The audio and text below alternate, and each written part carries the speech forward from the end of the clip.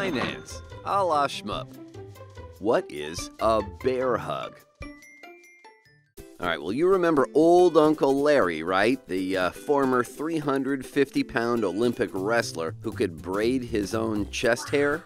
Yeah, kind of gross, but no, that's the guy. Well, he got out of the bathtub once while y'all were at your ski cabin in Wyoming, and a real bear saw him through the window and, well, simply put, fell in love. Yeah, that's how bears do it. Well, Larry went over to the bear family for Christmas, and when he walked in, the little bear dude guy screamed, "Mom, there's a human in the cave." But Larry fit right in. He hugged each of the Bear Jamboree family really hard. They wanted to call it a human hug, but, well, somehow the name didn't stick. So Uncle Larry is that guy. Well, he hugged at Christmas, bears, humans, whatever. He hugged hard enough to squeeze the air out of anyone or anything, and if he suddenly let go, well, you had a really hard time catching your breath. Well, that's the setting of a Wall Street bear hug. A big, hairy, powerful player, often recently bathed, ideally not still in the bathtub, making a bid to buy a weaker competitor at a price substantially higher than the current market price of the target.